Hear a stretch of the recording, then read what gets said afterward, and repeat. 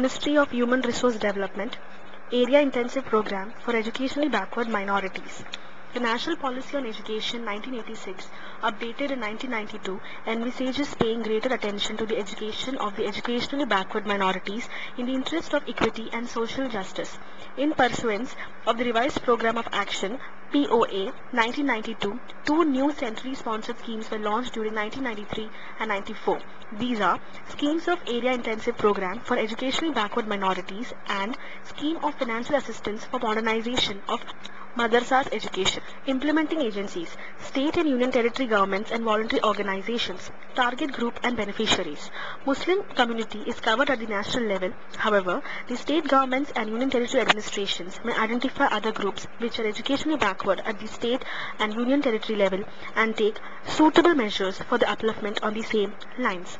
Over a time, it has been felt that all these schemes needed to be implemented in an integrated way so as to have wider coverage, greater thrust and visibility of minority education program. In the 10th plan, the aforesaid two schemes have been merged to form the Area Intensive and Madrasas Modernization Program. The National Commission for Minority Educational Institutions 2004 has been set up by an Act of Parliament under which minority education institutions can seek affiliation to scheduled universities.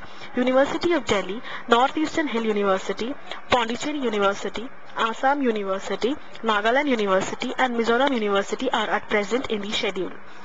Eligibility conditions. Voluntary organizations, societies, trusts which are registered under Central or State Government Act or WAKF boards shall be eligible to apply for assistance under the schemes. Only those voluntary agencies which have been in existence for 3 years will be considered for assistance under the scheme. Such voluntary organizations should have a proper constitution of articles of association, have a properly constituted managing body with its powers and duties clearly defined in the constitution, be in a position to secure an involvement on voluntary basis of knowledgeable persons for furtherance of their programs, not be run for the profit of any individual or a body of individuals, not discriminate against any person or group of persons on the ground of language or sex, etc., not function for the furtherance of the interests of any political party, not in any manner incite communal disharmony, have to submit the updated statement of accounts for all the granted aids received by them from central state governments for the preceding 1 year duly certified.